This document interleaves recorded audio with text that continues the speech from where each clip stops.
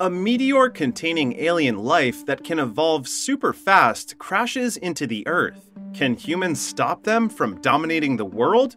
Let's find out in the movie.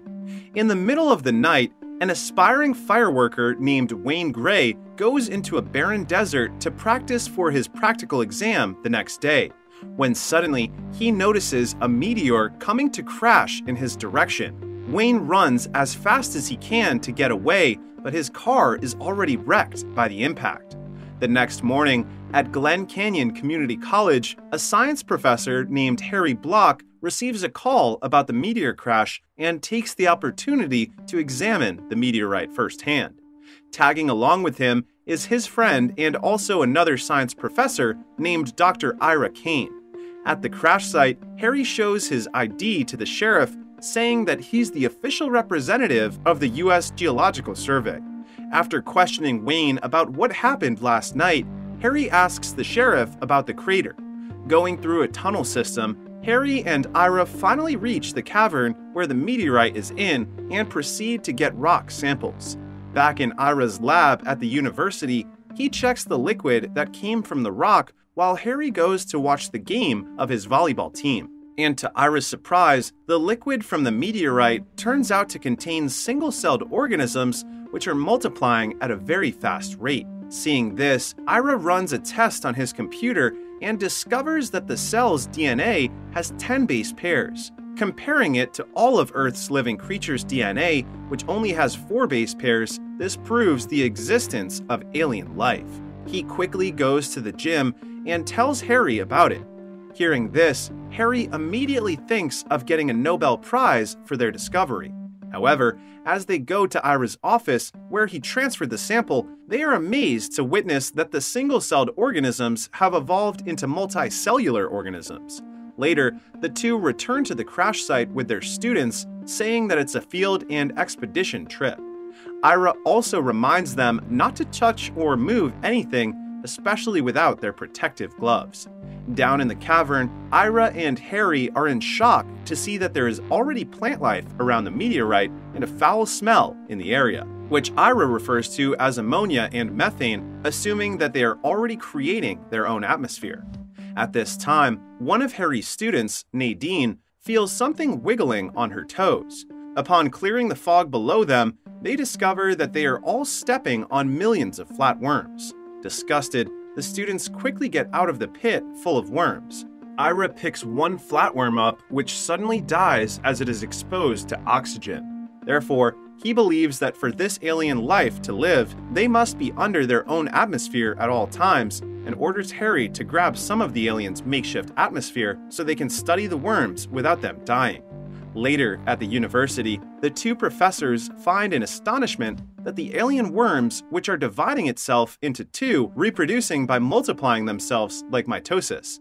On their way back to Ira's office, he reminds Harry not to tell anyone, especially the government, about their discovery for the time being. Meanwhile, the lack of sleep has caused Wayne to lose focus and fail his practical exam. He is currently working as a pool manager at the country club, where he discovers several dead flatworms leading inside the storage. Wayne grabs a bleach, planning to kill the worms using it. Then, all of a sudden, he notices that something is moving in the water tank. And to his horror, he sees a weird-looking animal inside, which goes straight to the pump. Having no idea what it is, Wayne just decides to leave. The next day, Ira and Harry go to the crash site, only to find that it has been taken over by the military. At the entrance, they are stopped by a soldier, saying that they're not on the list of allowed visitors, but Ira asks him if they can talk with his superior. Not long after, Ira and Harry are permitted to enter and are instructed to go straight to the command tent. There, Ira is greeted by General Russell Woodman. To Harry's surprise, it is revealed that Ira was a former colonel that worked in the Pentagon with Russell. Ira asks how did Russell know about the meteorite, and he casually reveals that they have been monitoring Ira's computer this whole time, and he is kind of disappointed that Ira didn't tip them about the meteorite. At this moment, a woman joins the conversation, saying that Ira should have also informed the Centers for Disease Control and Prevention about it. Seeing her, Russell introduces her as Dr. Allison Reed, a senior researcher in epidemiology at CDC. Subsequently, Russell thanks Ira and Harry for their discovery and tells them that the military and CDC will take it from here on. Stunned, Ira says they deserve to continue their research, but Russell just points out that he is a disgrace and a dangerous researcher. The two professors then angrily say they will fight for their rights and see them in court. 2 weeks later, Ira and Harry face Russell and Allison in court in hopes of continuing their research of the meteorite, pointing out that they are the first to discover alien life and all the documented evidence is at Ira's office at the university. In turn, Allison questions Ira at the witness stand about the incident that he caused when he tried to make a vaccine for anthrax. As it turns out, Ira was dismissed from service after his experimental vaccines caused horrible side effects to the soldiers that received them. The side effects consist of severe diarrhea, memory loss, temporary blindness, and so on, which are even called by the soldiers cane madness. With all of that laid out, Ira and Harry lose the case. To make matters worse, they find out that Ira's office had been ransacked and all their research and documented evidence were stolen. Because of this, they decide to fight fire with fire. Posing as soldiers, Ira and Harry sneak into the research facility and make their way down to the cavern, trying to gather another specimen. There, they are amused to see how much the environment has changed. The place has now a completely formed environment full of alien life, both animals and plants. Shortly after, Harry steps into one of the alien insects and the smaller ones start gathering to eat it. Seeing this, Ira orders Harry to grab one of the little aliens and put it in the container. When he is about to get one of them, a much bigger alien suddenly steps on it and eats it. Looking at the back of the alien, Harry reminds it of Allison's behind and starts jesting, saying that women like Allison just need a little love so they would soften. Unknown to them, the place has a microphone so Allison can hear them from the command center.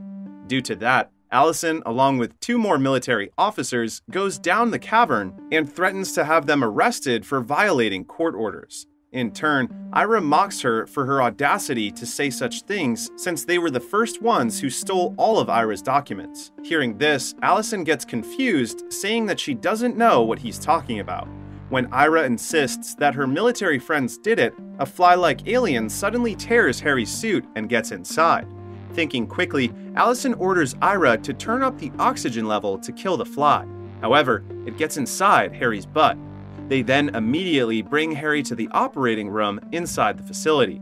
As the alien moves up near his thing, the doctor suggests pulling the insect out of Harry by using a forceps. Harry protests at first, yet he has no other choice when Ira and Allison force him to flip. And after a few minutes, the doctor finally removes the insect from his body. Meanwhile, at the country club, Wayne is now working as a server during a party. At this time, the arrogant owner of the country club sees a beautiful woman and invites her for a drink outside, but accidentally spills some wine on his pants. Annoyed, he washes it on a nearby lake. Then all of a sudden, the owner gets attacked and mauled by a crocodile-like alien, killing him. The woman sees everything and rushes back to the party, telling everyone what she saw. The next day, Ira and Harry find Wayne waiting for them outside Ira's office. Inside, Wayne shows them the crocodile-like alien, saying that this animal killed the owner of the country club. According to him, he and the others chased the animal, but when it stepped on a sand trap, it just died. At the same time, elsewhere, a group of middle-aged women discovers a weird frog-like alien. When one of them takes a closer look, the alien opens its mouth, revealing a terrifying second chicken-like head attached to its mouth and bites the woman. Shocked, one of them calls 911 while the other one gets a gun. But before she can even shoot, it quickly dies as it grasps for air. Concurrently, Ira comes to Allison's hotel to talk to her, warning her that the aliens are spreading and adapting quickly to Earth's atmosphere, and she needs to convince Russell to kill all of the aliens while they still can. Without promising a likable outcome for him, Allison says she will try to discuss it with the general. When she gets into the elevator, Ira suddenly asks if there's a chance for her to like him. Hearing this, Allison just laughs it off. After that, Ira meets with Harry and Wayne at a diner where he tells them that he has convinced Allison to talk to Russell. Wayne takes the opportunity to ask the two professors if what is happening is some kind of alien attack, but Harry and Wayne are not sure as well. Then, they hear on a nearby police officer's radio the call about what happened to a group of middle-aged women who discovers a weird frog-like alien. With the address they hear from the call, the three head there to do their own investigation. After convincing the police officer, whom they know from the crash site before, Ira and Harry enter the house while Wayne checks on the back. Inside, they check where the alien might have come from and discover that it dug its way to the house's storage room. Not a moment later, Wayne arrives and shows them a bunch of half-died dragon-like aliens at the back of the house. The three inspect the aliens, and Ira thinks that they are trying to breathe oxygen like they're learning to adapt.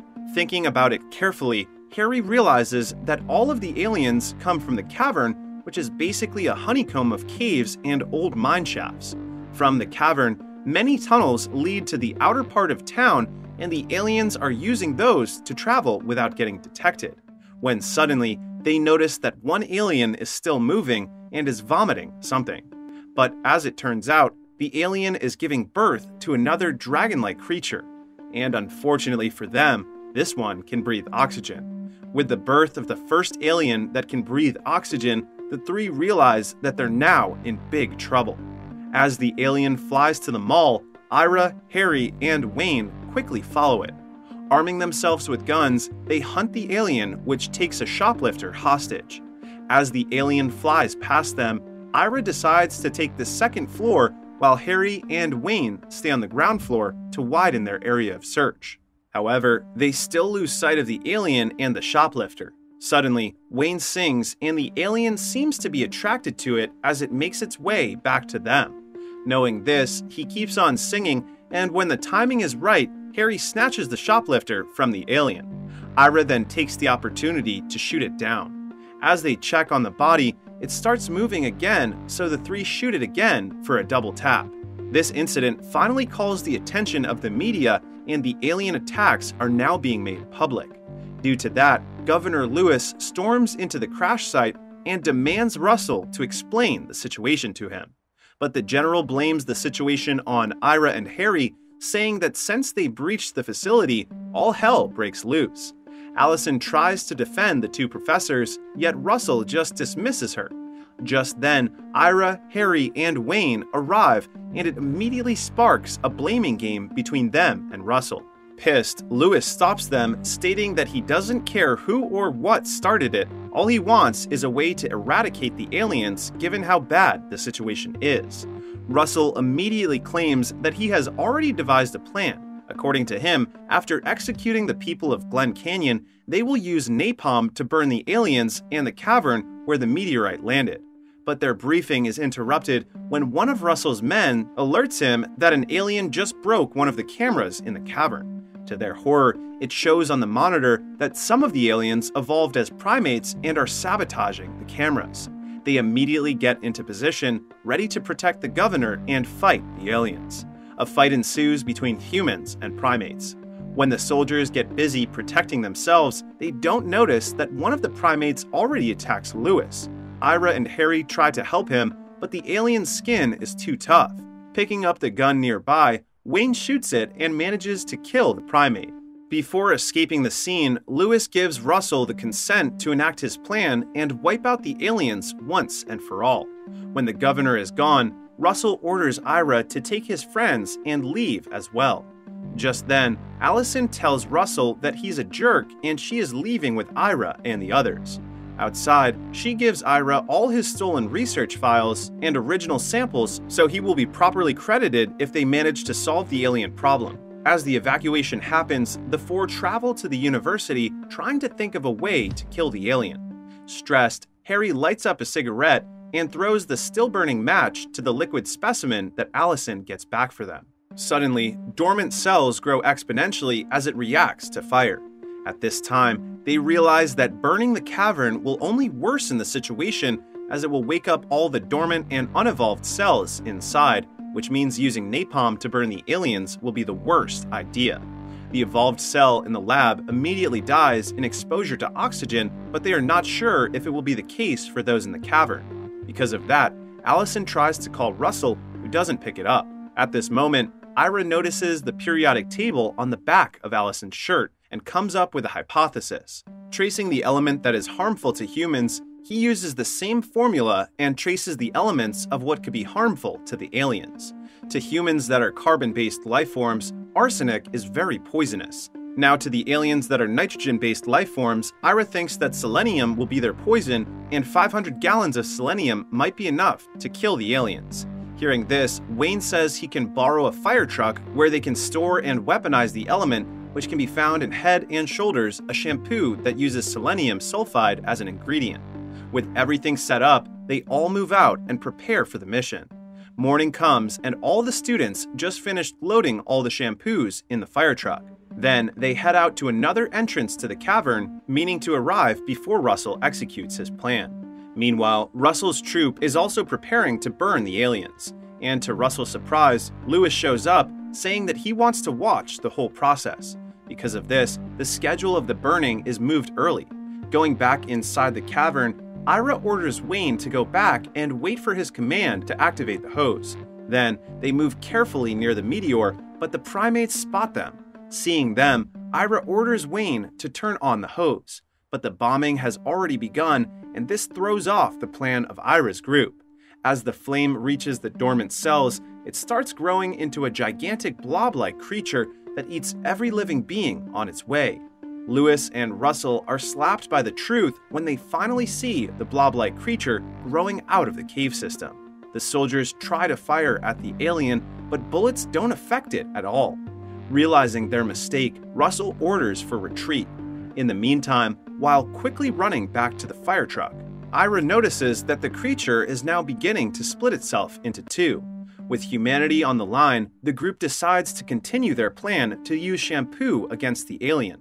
Driving underneath it, they find its butthole and target the alien from there. Using the fire truck's ladder, Ira and Harry go near it and fire the shampoo inside. Then, all of a sudden, Harry gets sucked inside. Luckily, Ira gets a hold of him and pulls him out in time. With enough shampoo fired inside the alien, the creature starts to get bloated and the group immediately drives away. A little later, the blob-like alien explodes and the group shouts victoriously. As they celebrate, Ira and Allison kiss. After the incident, Lewis gets interviewed and proudly shares in the media that they use locally produced shampoo to defeat the alien.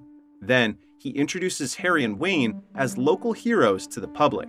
When it's Ira's and Allison's turn to be introduced, the two sneak out to spend some time together. The movie ends with Ira, Harry, and Wayne starring in a Head & Shoulder commercial. Evolution shows a great amount of humor, but still manages to balance it with all the scientific parts of the plot. Also, by presenting different aliens each time, the audience will never get bored watching the characters deal with them. It's like playing a role-playing game where you face different monsters before going against the final boss. Overall, this movie doesn't fail to deliver what is promised to the audience.